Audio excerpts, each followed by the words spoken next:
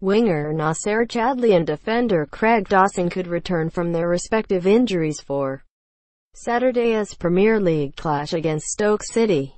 Manager Alan Pardew has said.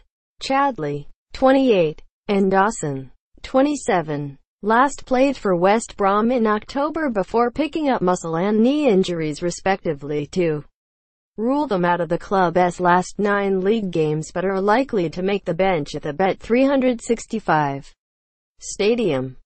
Brunt and Gareth are back, so that will boost my hand.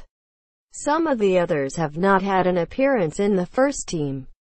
I've looked at the players as best I can. I've worked with the players that haven't started to understand what we have. West Brom were beaten by Manchester United 2-1 last Sunday. But Pardew believes his team's continued ambitious performances along with the return of key